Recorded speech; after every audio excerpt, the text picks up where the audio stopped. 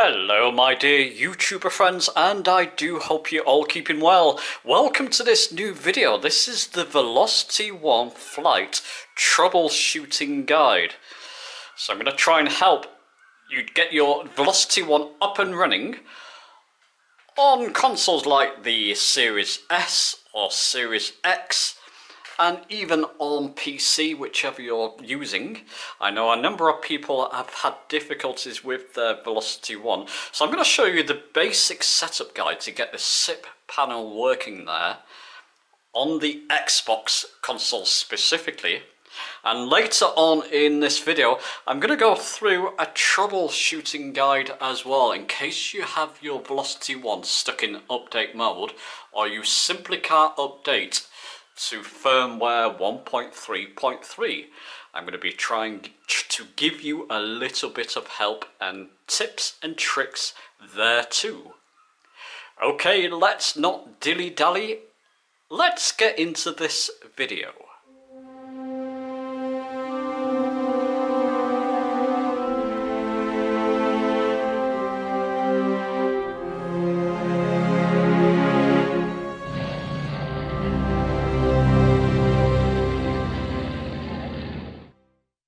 So let's start from the very beginning.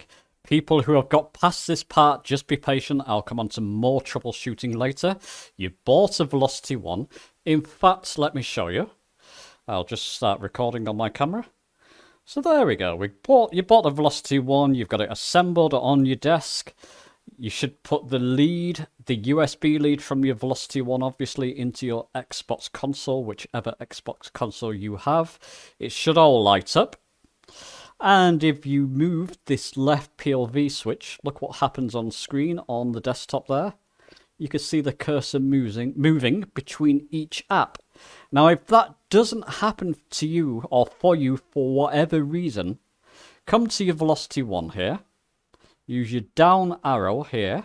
Press that once. And where it's got input mode, press the tick box. Make sure that Xbox is highlighted if you've got it plugged into Xbox. If you're using it on PC, highlight the PC. Obviously, I'm on Xbox, so I'll leave it there. Use that key there, the third button, to return to the previous menu. Whilst we're here, I'm going to show you another setting, because this has caught people out, and you'll need this later. So you might as well do it now. Go down to Settings. So it's number 6 option. Press your tick. And then go to Status Panel Mode, press your tick. Make sure that center icon there, like the aircraft, is highlighted in blue. You can move between them using your down arrow. Just make sure that one is ticked, the center one. Otherwise, later on when you install your firmware, your SIP panel still won't work. So make sure that's highlighted. We can return. And I can close down the camera now and continue. Okay, I'm just going to pick up my Xbox controller. As you can see on screen, I've got the Turtle Beach Control Center app. It's about 300 megabytes. If you don't have that, and if you've just installed your Velocity 1 to your Xbox, you're not likely to have it. To get it, go to Store. I'm not going to update now. Just go to the search box here. And a keyboard should come up. Just start typing in Turtle Beach. Turtle. And space. And beach. And there you go. I'm just going to put B. It's the top one there. I own it. If you don't own it, click on it and install it. Once it's installed, it will be on your desktop. Let's go to the next part straight away, shall we? We'll click on the Turtle Beach icon. So I've just selected that with my A button. Control Center, it should load up. And you want to choose, it's got various different options here, including the rudder pedals. Interesting. Go to Velocity 1 Flight here. Select that. And it tells you what to do on screen. Plug in your controller, which we've obviously done. Let me just start my camera again. I can walk you through this update. Just bear with me, I've got to turn the camera on first. Nothing like being prepared, as always. There we go. And what we can do here, it says go to firmware mode. So I'm going to use my down arrow and then use my up arrow to get to settings. Press your tick button in settings, and then keep going down. Bear with me. Chronometer, firmware update. Click on that, your arrow, and then move your arrow down so this is highlighted, update mode is highlighted. And then you would press your tick button. I'm not going to update it. I've got mine updated already to firmware 1.3.3. If you've just got your Velocity one, yours won't be doing that. So just press your tick arrow there and then leave everything alone while it updates. Okay, I'm going to come out of that because I don't need to do that. Let me just stop recording again there on the camera. And I can come out of the Velocity one. I'll exit that because I don't need to update my firmware. What I will do, just let me turn my camera on again in just a second. I'm going to start Flight Sim. So start it. Press record on my camera. Watch what happens now. Because I've updated mine already to firmware 1.3.3, I did update it on the PC. And I know people have updated it on their Xbox and it's got stuck in update mode. I'll come to that in just a moment. But as you can see, with it all working, the SIP panel will go blank at the back. Don't worry. Obviously, it's all loading. And once the sim loads and you're in a flight, that SIP panel should work properly. Okay, so let me now go to the point where you've tried to update it. It's got stuck in update mode. Let me try and help you with that part.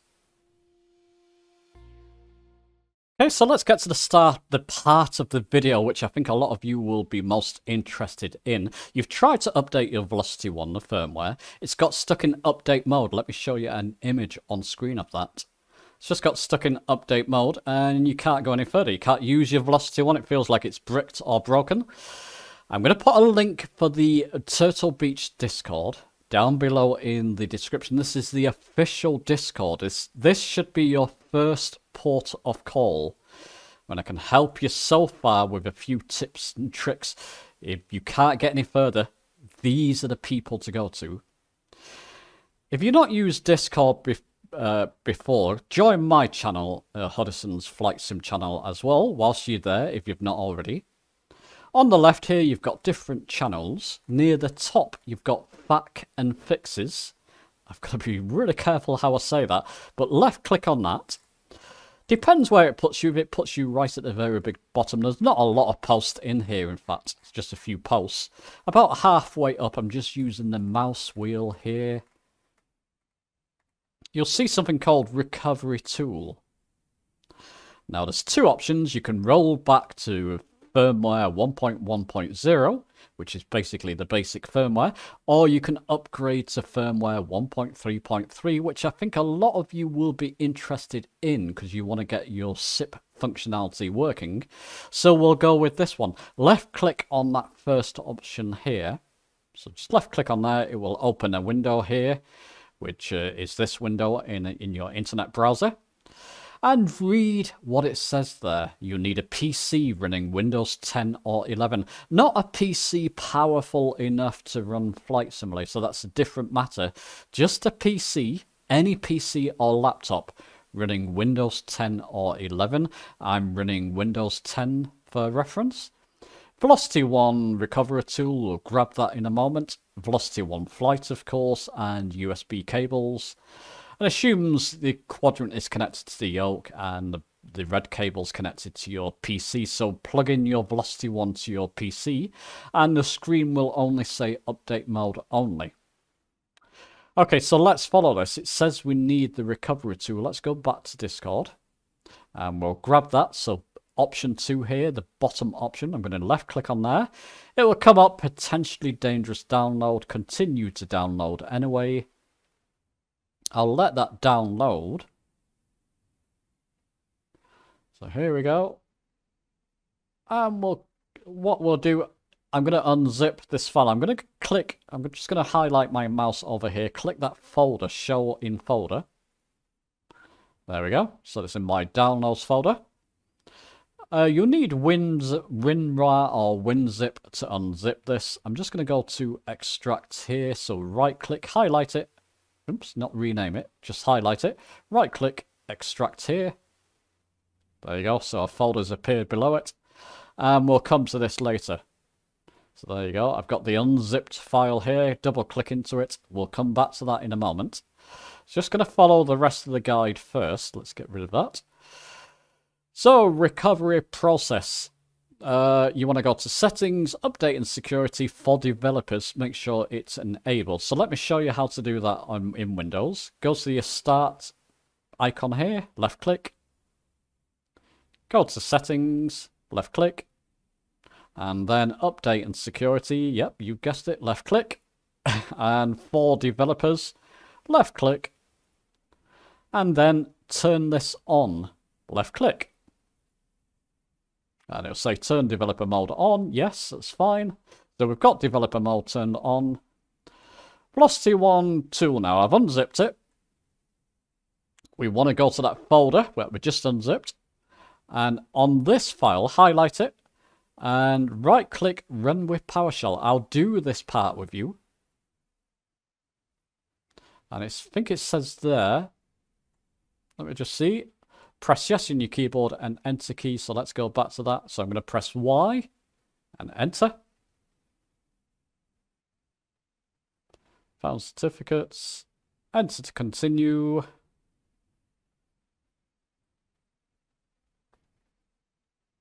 Are you sure you want to continue? Yes. Just going to press Y again there. And I'm just going to leave this now. Don't move anything. Just let it process and install. Don't worry about that noise you've just heard. I've just been recharging my camera. So it's fully recharged now, I think. So there you go. It's just installing.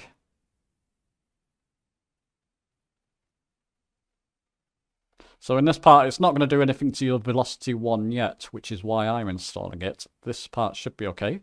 Your app was successfully installed. Press enter to continue. And there you go. So there you go. Press your start button and locate the newest version of Recovery Tool and open it. So I'm not sure where that will be. Will that be under Turtle Beach? This is the first time I'm doing this myself, so I'm doing this with you. Turtle Beach, or would it just be under Recovery Tool? Interesting. Oh, there we go. So that's the update tool. It's that one there. And open it. Well, let's open it anyway. Because I'm not going to do this on my Velocity 1. Click the update button, the progress bar will start to fill. Now the reason mine's not showing click on update is because I don't have my Velocity 1 connected. I don't want to mess around with my Velocity 1. I'm updated to firmware 1.3.3 already. If yours isn't, you're stuck in update mode and you got your Velocity 1 plugged into your PC, do what it says there. Just click on update, progress bar will start to fill. Process will take 7 minutes. Do not click off the app or minimize it. Just keep it. Just leave it alone would be my advice. Keep the active window in focus on your machine. If you click off the recovery window, you'll need to restart the update process. So basically, don't do what I've just done there. Refer back. Once you've clicked update, just leave it on that screen. Let the bar fill. And then you should be okay. And one last thing, after it's installed, and hopefully it should be working for you, just go back to your settings. In fact, I've got it open already. And just click developer mode off again. So I've not got developer mode on. And I can close this window because I don't need it. And your product is now ready to use. Let me know down below in the comments. Did it work for you? I could only go so far. I couldn't actually update it because I might actually start bricking my Velocity 1 as it's already updated. It may or may not. I just didn't want to take that risk. Okay, let me know down below if that worked for you. If not, the only thing I can suggest, and the one thing I will suggest and recommend, go to the Turtle Beach Discord. Let them know. I can't help you any further because this is not my recovery tool. Go to them, tell them what's happened, and tell them your issues, and hopefully they can help you. Okay, let me take you now to one more tip that's caught a number of people out. So, okay, for my last tip, and this has caught a number of people out. It happens every time with me.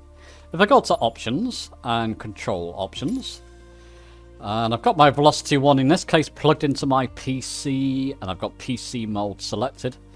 I'm on the throttle quadrant. You've got two different parts. You've got the yoke part for PC and the throttle on the Xbox. You'll just have one option. Anyway, go to power management and go to throttle. I'm going to move my throttle in and out. Nothing's happening. If I was in an aircraft, I can't power my aircraft up. My throttle quadrant is not working. Not sure if this is an Asobo issue or Turtle Beach issue with the latest firmware, but a number of people have reported this. Let me just close that power management. The only way I found to fix this, go to the main menu again. I'm going to unplug the USB from my Velocity 1 to my PC.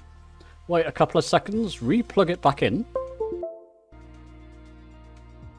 My Velocity 1 is just powering up, so I'm just going to give it a second until I get the main screen. There it is. Go to my options, go to control options again.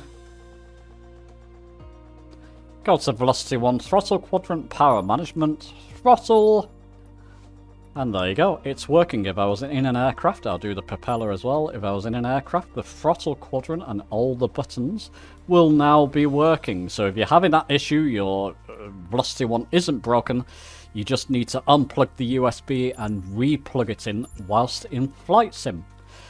Do let me know your thoughts on the video. If it's been helpful, give it a thumbs up. Give it a thumbs up anyway. I really appreciate that. Subscribe for more. Let me know down in the comments if any of this has helped you.